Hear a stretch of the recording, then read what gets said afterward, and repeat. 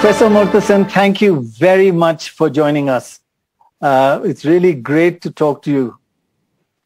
I must say that this book, Home in the World, both Radhika and I read it, and I tell you, we just loved it. It's one of the finest books I have read. We both have read, actually. We laughed a lot. There are terrifically funny bits in it. We learned a lot, and we also cried a bit here and there. You know, it's quite emotional at parts. And one issue to start with is the book stops in 1963 when you're 30 years old. And so there are two questions. One is, we hope there's going to be part 2, because we want to read Amartya Sen post 30 years old. And did you really focus on this area of Burma, Dhaka, Calcutta, Shantiniketan, Cambridge, MIT, Stanford, Delhi School of Economics? Because, did you focus on this period first? Because in many ways, they appear to be the foundation of a lot of your ideas and thoughts in life. Is that the reason why you kind of did this first part of your life, first 3 decades? One reason that most of my values and priorities have by then had emerged and come clearly. And it became clear to me particularly when I was with the Delhi School of Economics, in comparing how I see the world and how did my students see the world. There was an interesting and important comparison there. And then that was, for me, rather consolidating as far as what I felt I was increasingly standing for, including coming from the left of the political spectrum, but also very concerned that the issue of individual liberty may be neglected in a way that we shouldn't allow it to happen. So I think all these concerns were there, and I think by the time I'm in Delhi School of Economics and my students are interacting with me, that became quite clear. So in many ways, yes, this was the foundation of your being home in the world, at home in the world. Yeah, it was those 30 years, I guess, really. But you know, one of the things that struck us in the book is friendship, and that you had so many wonderful friends all over the world. And you would spend lots of time arguing, chatting, drinking, dancing. Basically, friendship was very important. Amazing. And you write about friendship, and this is from your book. I sometimes think that so much has been written in literature about love and so little about friendship, that there's a real need to redress the balance without trying to redefine friendship under some kind of broadened umbrella of love, when they are not really the same thing at all. I was immensely happy, and friendship meant a lot to you. Is that right? Yeah, indeed so. Very much so. Yeah. Friendship, closeness, learning from others, as well as relying on others. I think one thing friendship does is to give a notion that when you encounter a person, your inclination is to treat that person as being on your side in some ways. And you know, sometimes I'm lucky. I think I discussed one of the chapters, I think the chapter on Europe, that I missed my train going to Warsaw, and I didn't have any money at all. And there I am in the East Berlin station and not knowing exactly what to do. And there emerged a friend. He happened to be a student studying electrical engineering in Berlin, and he becomes a supporter, a friend, and company. Right. So that, Wonderful. I remember that whole, and then he waited for you when you came back at the station. Yeah. Well, he insisted that I may get into problem again. I think I had maybe taking the next train. Right.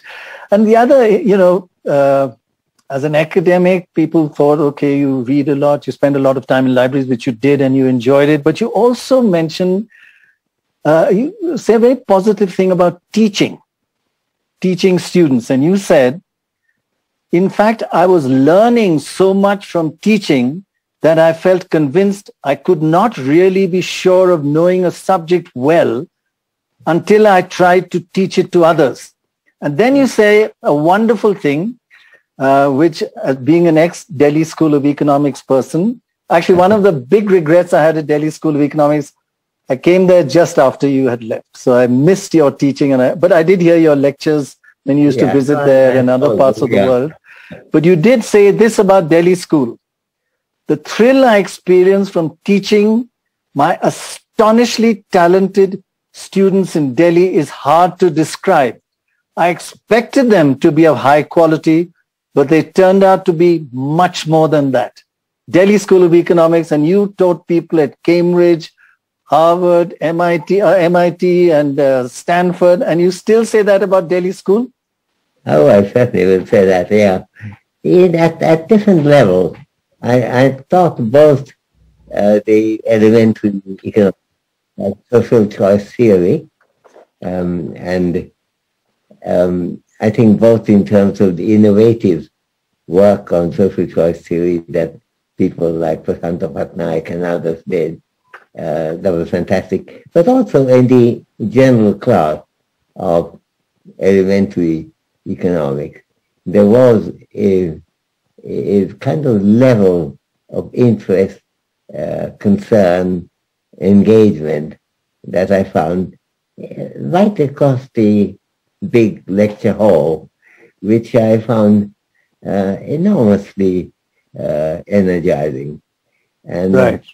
So I think if I were to put them in next to Oxford or Cambridge or Harvard, MIT, I don't know where exactly they might be in terms of exact performance and score, but in terms of being engaged in the subject matter, I thought I was doing as much as I could expect.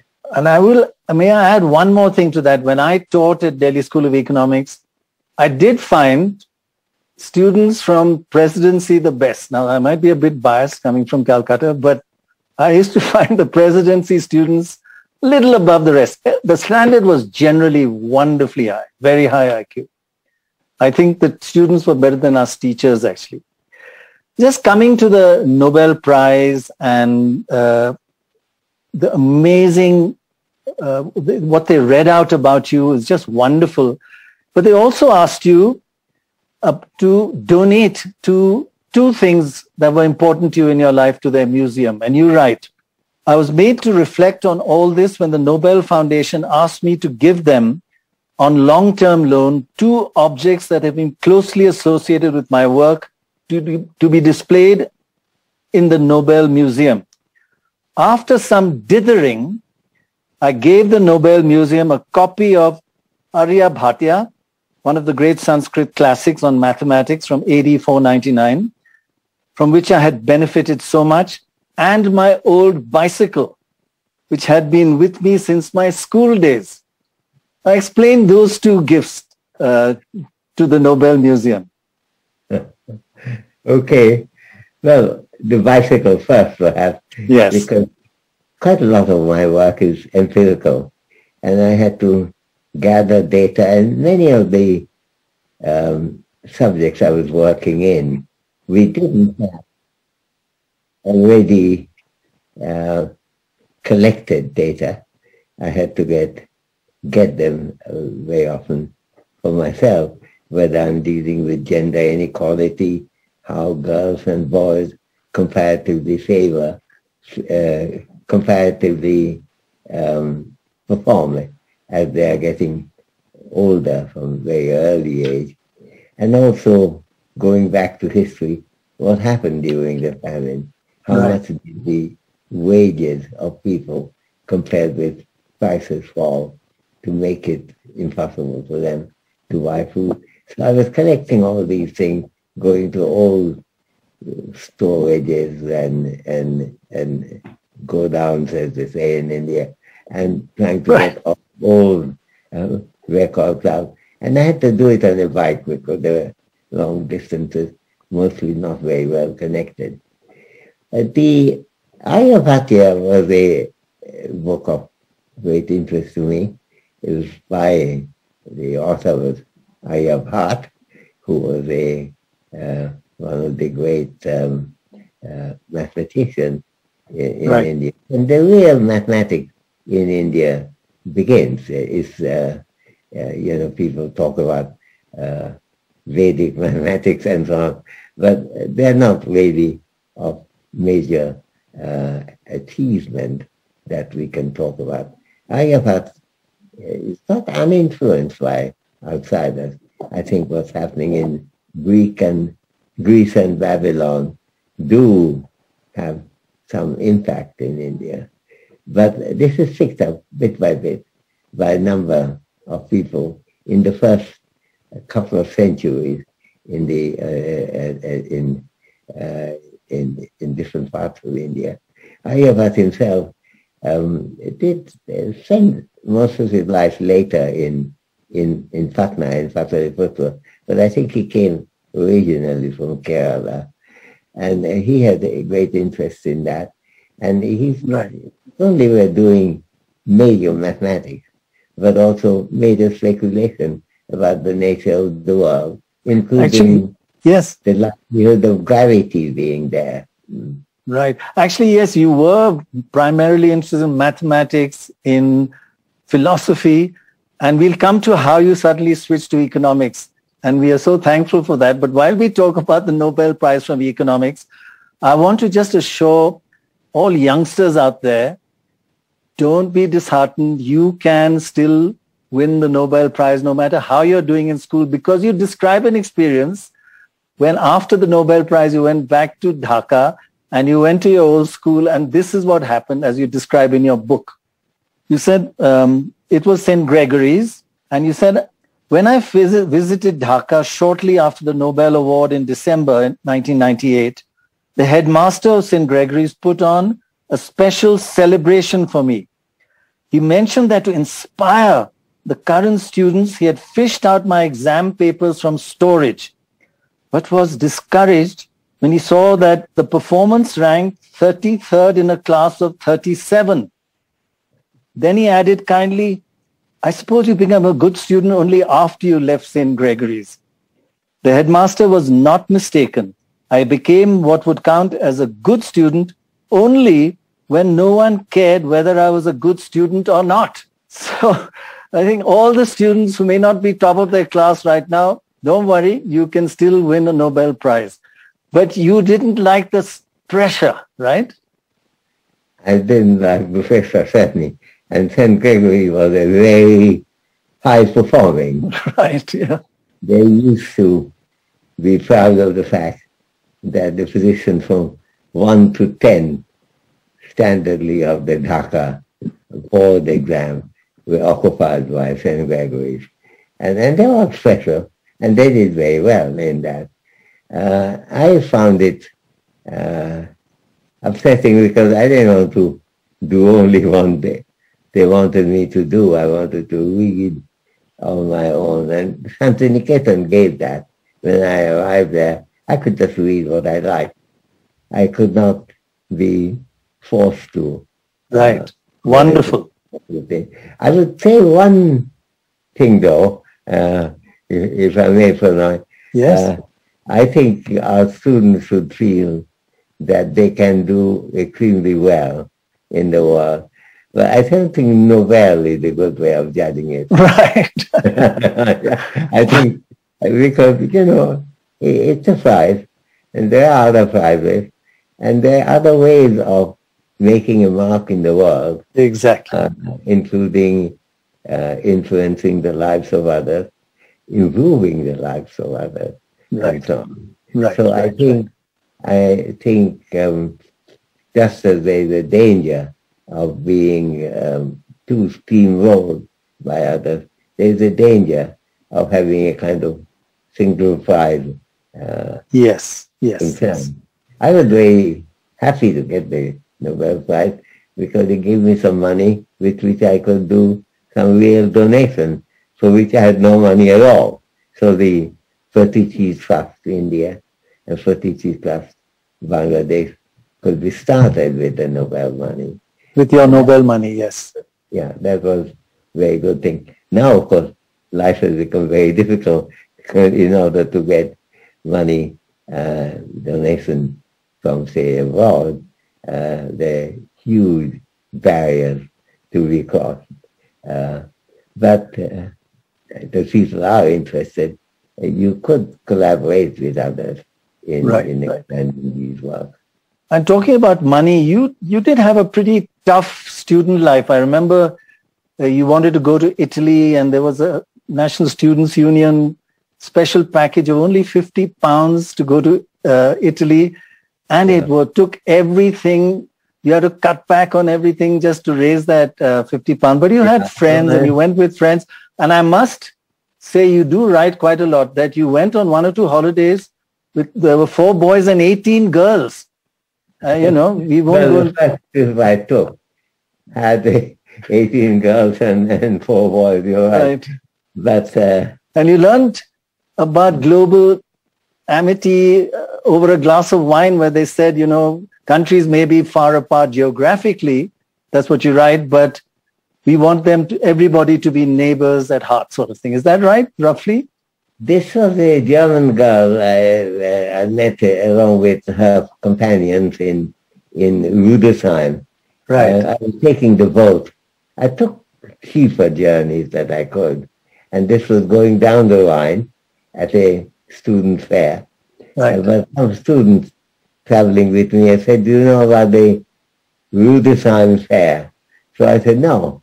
So they said, "We are all getting off," so I got off there. I went and joined in the pub, and there were some very active students there who began with elementary questions when they learned that the part of India I come from, Bengal, its old name is Bongo. They wanted to know whether it was anywhere near Congo. Whether Bongo was near Congo. Whether it is. And I explained that it isn't. And on a napkin, I had to draw a map of that. But one of the German girls there was very keen that all countries would get together. I first thought he wanted men geographically, but it turns out that he wanted collaboration with people. And you have to understand that only a few years earlier, Germany was really terrorizing the world in terms of making normal life impossible among neighbors and elsewhere. And I think this is a kind of reaction which was very strong in Germany and which is a saving grace. Right. While we're on that, again, you had friends that were on holidays, but a lot of very close friends as a student, as a teacher, as a professor. One of the friends was Aung San Suu Kyi, who was really, in the early days, an inspiration to all of us. We used to carry her on World This Week, and it was just amazing. What was she like? I tell you, this is what you wrote. I knew Suu Kyi as a fearless leader, and I felt very fortunate in knowing such a remarkable and brave person who tolerated awful harassment and prolonged incarceration to fight for the cause of democracy in Burma. Then what changed? Well, that's a puzzle to me, because there was a change of personality in what happened. First of all, she seemed to stand for the nation of Burma, but Right. will not include Rohingyas who were residents of Burma for a very long time anyway. So there was a kind of discrimination in a way you couldn't find in, say, Mahatma Gandhi or Rabindranath Tagore. So there was a kind of slight narrowness there, I think, or more than slight narrowness.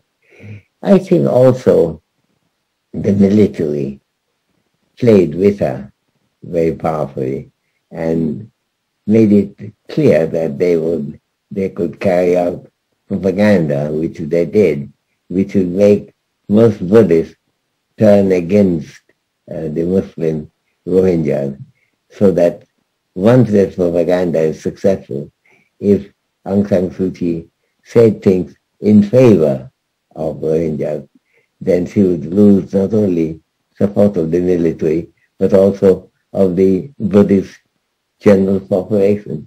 They played it very smartly. We tend to underestimate often the intelligence of the North people. And in this case, the Burmese military is about the North, yes, you can get to. They managed to produce a system whereby Aung San Suu Kyi was really caught in a trap made by the military. Right, right. Now, that was not the only thing. She remained powerful, and she remained at least a heroically daring character. But can I just interrupt? When you knew her, she was like, for all of us, an inspiration to you. What kind of a person was she as a friend?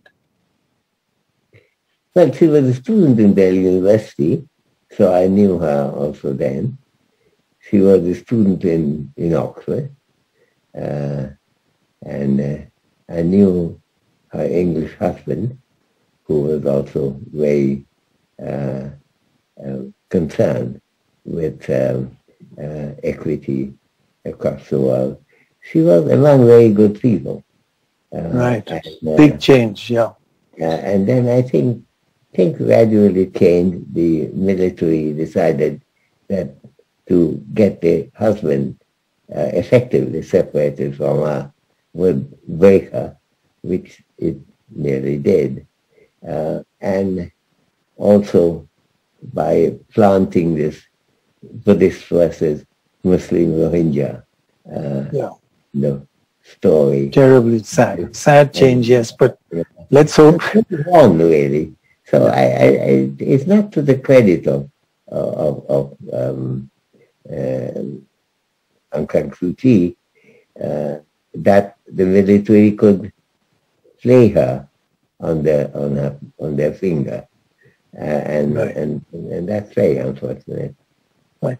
Now, you clearly have a terrible dislike for military and the army and autocracy and dictatorship.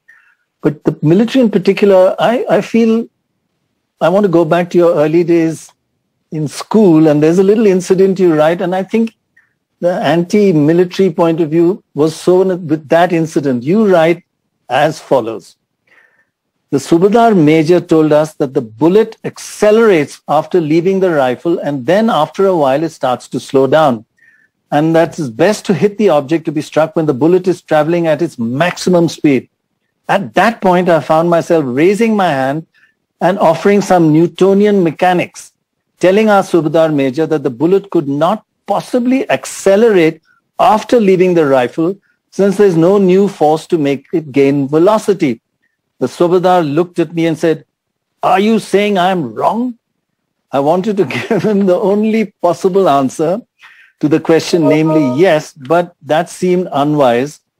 I also thought that in fairness, I should concede that the bullet could possibly accelerate if its rotary movement could somehow be converted into a linear forward movement. But I had to add, I could not see how that would occur. The Subadar responded by giving me an angry glance and saying, "Rotary movement? Is that what you're saying?" Before I could clear up that muddle point, He ordered me to raise my arm above my hand with the unloaded rifle held high and run around the field 5 times in a rotary movement. After that, you left. Yeah. How could you like the military after that? Glorious recollection, but it did happen. Lasting memories, lasting impact. I always disliked the military, even when this has happened when I was National Cadet Corps, and there wasn't a great achievement, I think, on my part. Yeah, but my dislike of military, of course, is much more extensive than that. Yes, of course. I just wanted to move on to another very important topic, especially for us, and that is the importance of a free media in any country. And you talk about the importance of how the Bengal famine happened, as was extended and got much worse because the media was suppressed, both in England and here. And this is what you write. The fact is that even as Bengal was ravaged by a famine, the likes of which had not been seen since the 18th century at the beginning of the British rule in Bengal, neither the Parliament in Westminster nor the ever-active British newspapers had sufficiently extensive reports or discussions about it. Indeed, the British public was kept amazingly uninformed. The high circulation Bengali newspapers were, as I've said, censored. And the grand English newspaper of Calcutta, The Statesman, which was British owned and edited by a loyal Englishman, Ian Stevens, voluntarily chose a policy of not discussing the famine in the interest of solidarity for the war effort. The informational blackout only ended when Ian Stevens revolted in October 1943. He saw clearly that he was betraying his profession. He was a journalist, but was writing nothing about the most important calamity around him. The Statesman published vitriolic attacks on the British policy regarding the famine, with news coverage providing evidence. The British Parliament had not discussed the man-made disaster before Stevens spoke. All that changed immediately after the Statesman's reporting. And writing about today, you say that altogether different reasons of authoritarian domestic politics, the restrictions are sometimes no less intrusive now than during the colonial rule. Yeah. So there was both censorship as well as voluntary so-called restraint, not being proper journalists, right? Yes, and that sometimes the voluntary restraint could come from a sense of patriotism, and that, of course, Ian Stevens thought he had mistakenly imbibed. But sometimes it also comes from fear for government intervention. Right. I mean, I was pleased to see that the Chief Justice of the Supreme Court raising the question that 75 years after the end of the British colonial rule, why do we need some of these colonial provisions, like preventive detention, for example? Preventive detention was a great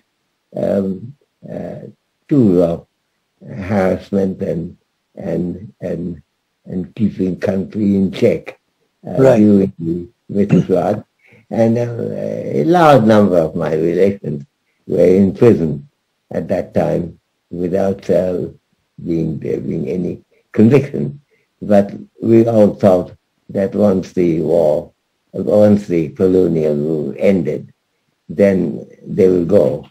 And it's not to the credit of the government that came in immediately, that's the Congress government, not to eliminate them. Why, what was the need to keep them? Why could not they have eradicated all these rules, whether it be preventive detention or it be the criminality of homosexual behavior? All these were British rules which could have been eliminated. But what has happened is that what was present, but not very powerfully executed, now is executed often with very strong force. And a lot of people I know, extremely respectable people, extremely non-violent people, being locked up using that. And the argument given is, well, these rules were there even under Congress, and now it could be applied more. I think the question that the new Chief Justice raises is a legitimate one, namely, okay, but 75 years have gone since colonial rule ended. Why do you need the instruments of suppression that the colonial rulers needed now? You're not ruling a colony, you're ruling a democracy. So I think that is a very big thing, and that's not the force behind is connected with driving a bit of terror, I mean, it is amazing that you're comparing what was done under the British colonial system with what is happening now. Exactly, yeah. And we were all convinced. You see, I was growing up under British rule in my school days. Right. And we were all convinced that as soon as India becomes independent, all these would go. But they didn't go, and now it has got much strengthened and applied very often in a way that I think is really shameful in terms of what we could have expected as citizens of a democratic country, the first democracy in a non-white society in the world. One question on this.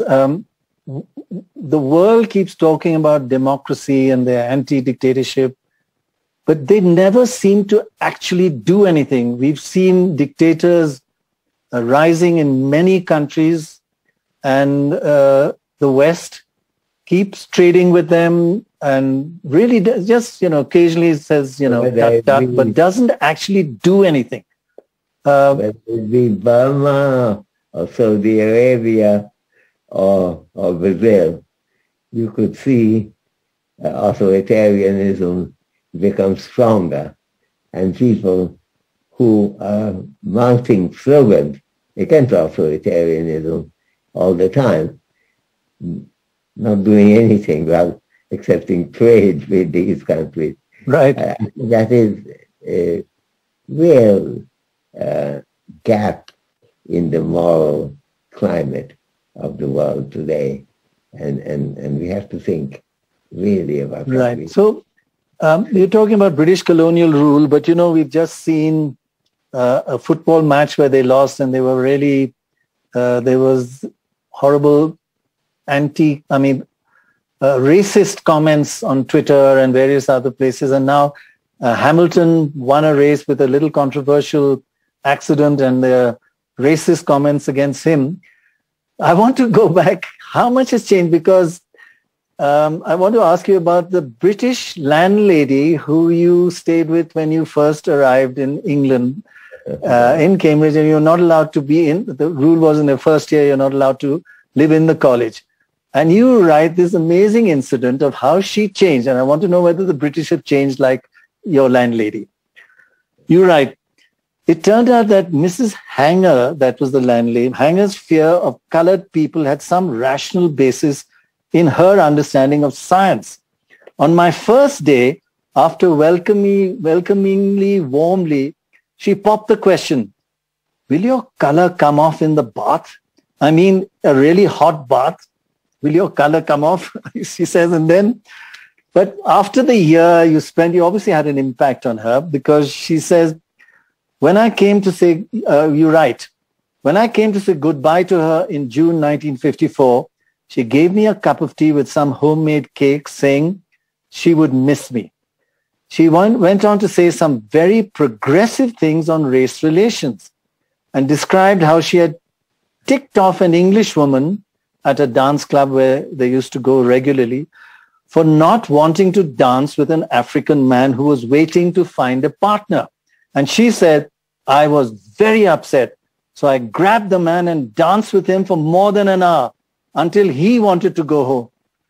I mean, you certainly had an impact on her and changed her, but there's still an underlying kind of racism in England and in America that hasn't changed like your landlady. Yeah, and of course there is that in India too. Yes. Against scheduled castes, yes, Dalits and scheduled tribes, and indeed many other people of other religions like Islam and so on.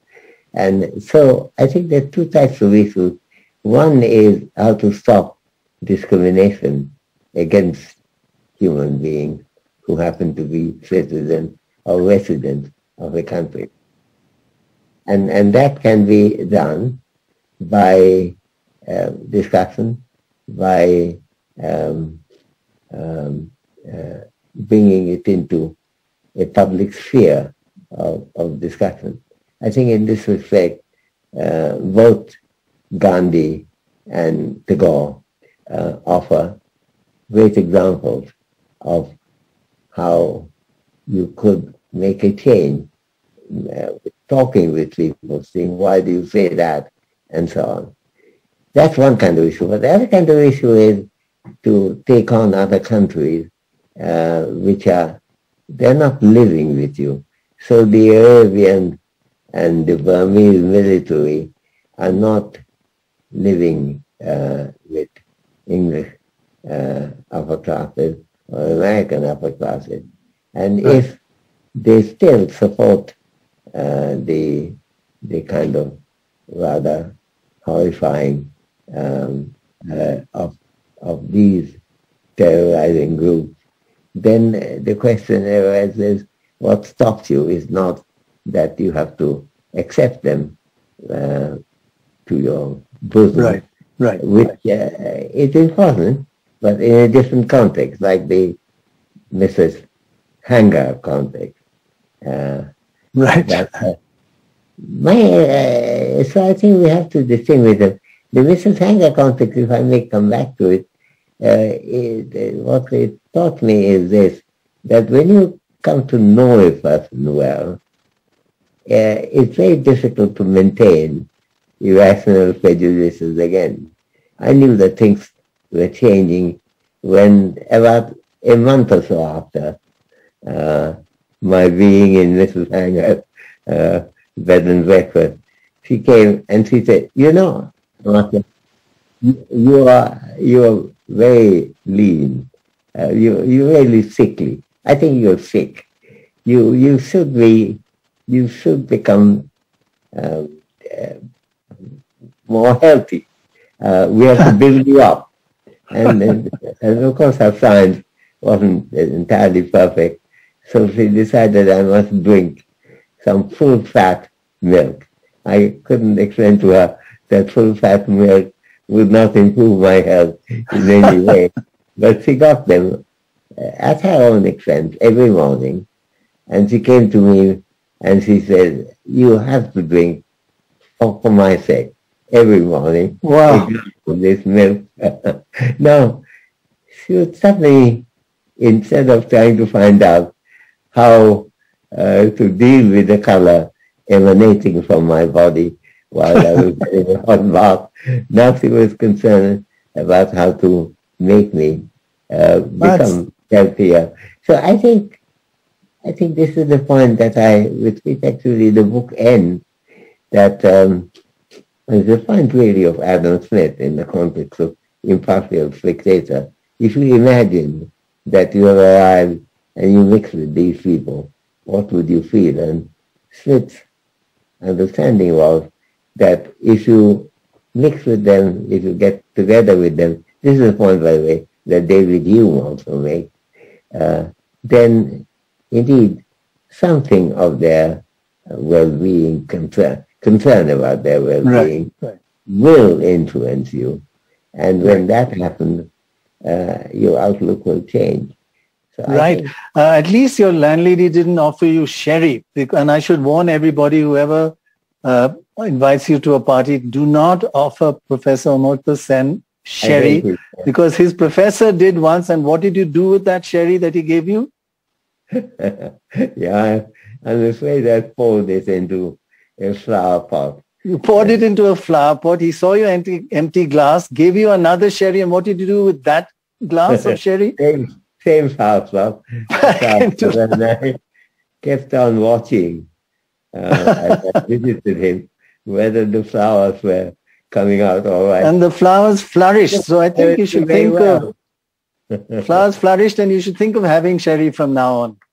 Or maybe there are better alternatives. Okay. I just wanted to kind of wrap around to your family and how much influence everybody had on you, your mother, your father, and your grandfather in particular. And you write about him. You had many discussions on the existence of God. And when you were a child, you said, I enjoyed hearing my grandfather at the weekly mandir, at least initially. But I found no particular attraction to a weekly religious or at least semi-religious discourse. By the time I was 12, I told my grandfather I did not want to come to the mandir assemblies regularly, for I had work to do.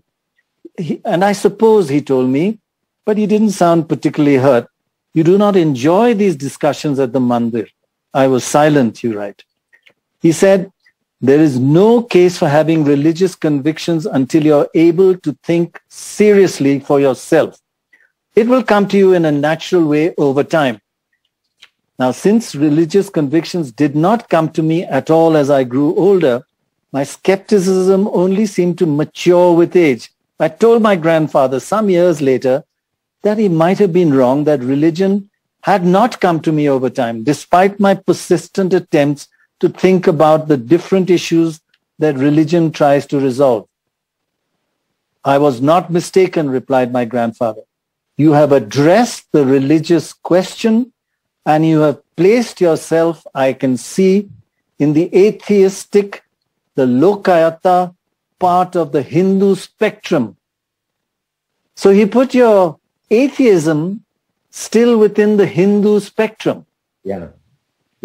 There's no escape from that. Because to him, there were these different schools of thought, Advaita, Shaivaita, and so on. And of course, atheism, Lokayata, is one of them. In fact, in the 14th century, when Madhavacharya writes a wonderful book, and I do recommend to the listeners in NDTV the book. It's available in, there should be a better translation, which I'm trying to arrange. But it begins, the first chapter is on the Lokayata. It's called Sarvadarshan Sangaha, collection of all philosophy, meant to be local Indian philosophy. And chapter 1 is on atheism. And it's a beautiful exposition about the logic behind the materialist position in the Lokayata approach. And so what my grandfather was doing was not to chuck that as being not acceptable and out, but as one of the lines of thought, not his line of thought, not one that he would recommend. On the other hand, it is a legitimate line of thought that one can think about. And that's how Madhavacharya in 14th century treats it. And I think if you think about the things to be proud of in the Indian culture, this is one of them, that the toleration that's not easily seen in many countries of very different times. I mean, when Akbar was talking about multi-religious tolerance, this is when in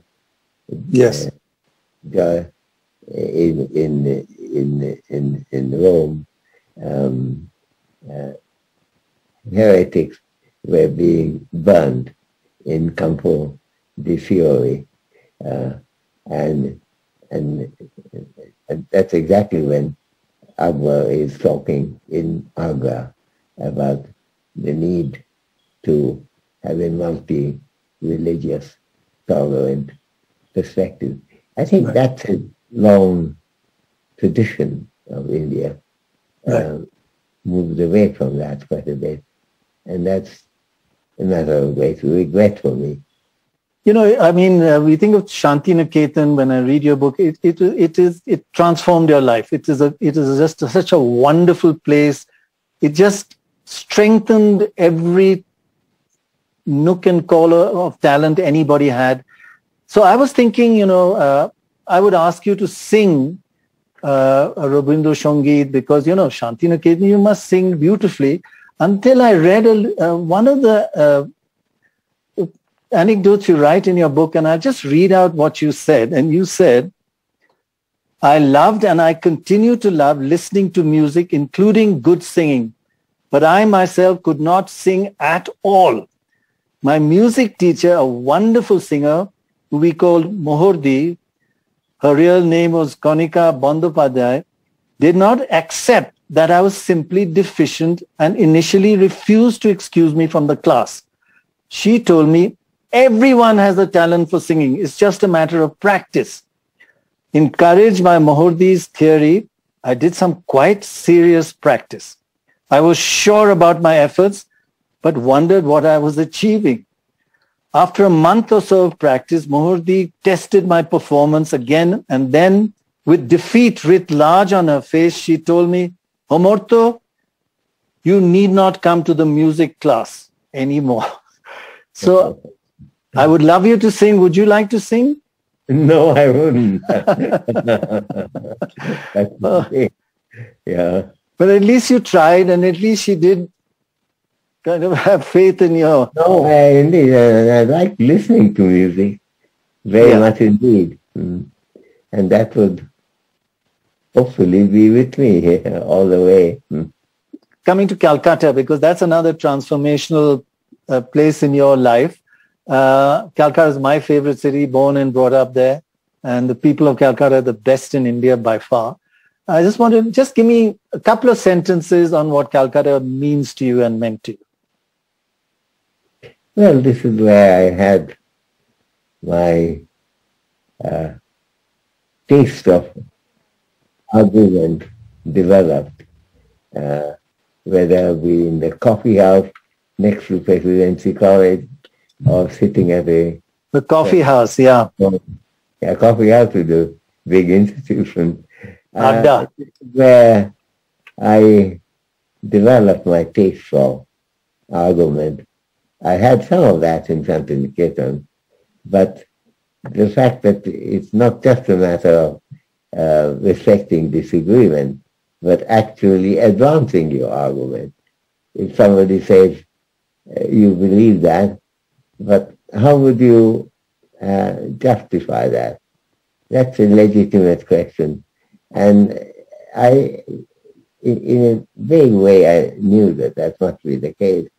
But it is in Calcutta Coffee House or in the veranda of Presidency College, or with friends in the Maidan.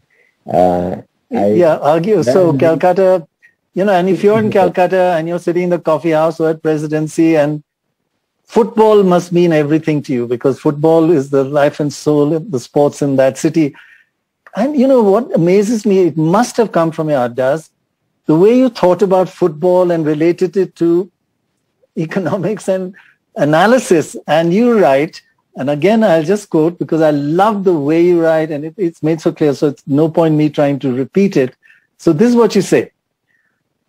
The results of the Mohun Bagan versus East Bengal games had some evident economic consequences, including on the relative prices of different types of fish in Calcutta. Since most Ghotis like best a fish called Rui, and Bangals from the east typically have a deep loyalty to Ilish, Rui would tend to shoot up in price if Mohun Bagan won, leading to celebratory dinners by Westerners. Similarly, the price of Ilish would leap up if East Bengal defeated Mohun Bagan. I did not know that I might someday specialize in economics. I was quite strongly hooked at that time on mathematics and physics, with only Sanskrit as a possible rival.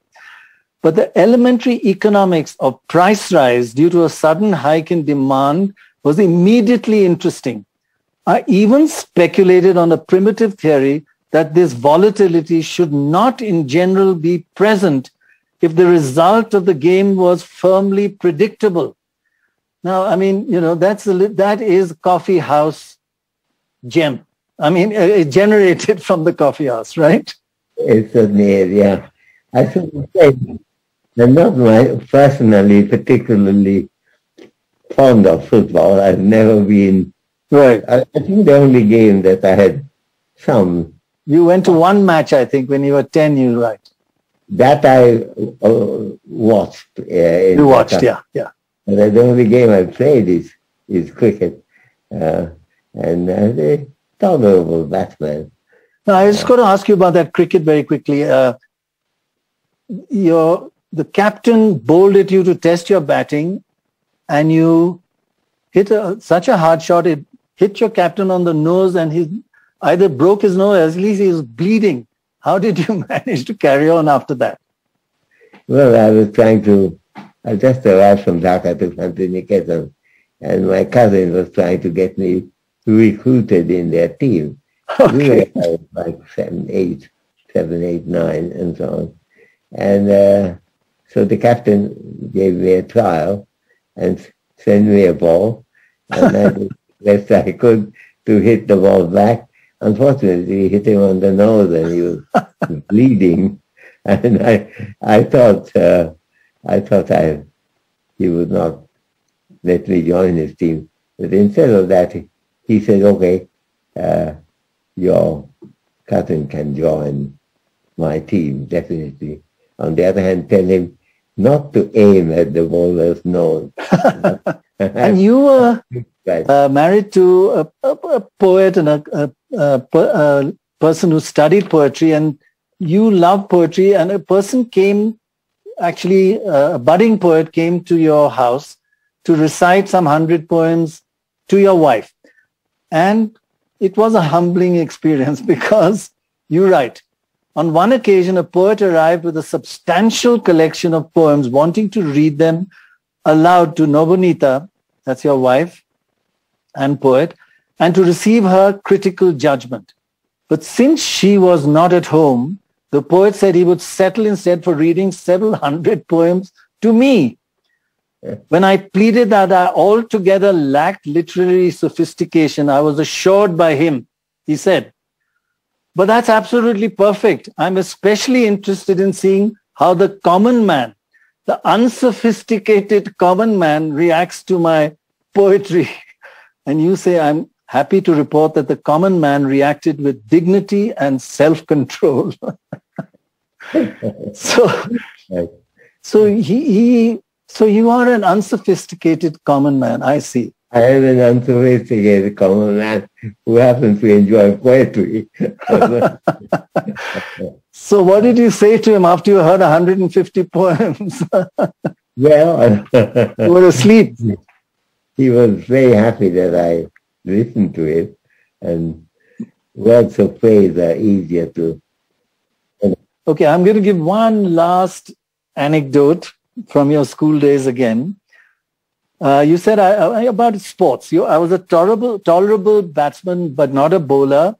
I was quite hopeless at fielding. I became, however, a champion at the sack race, which used to appear in sports competition partly to provide some fun, but also gave unathletic students like me something to do on sports day. And here you go with your analysis. You say, my success in the sack race was mainly the result of a theory I developed that is hopeless to try and proceed by jumping forward. You will always fall.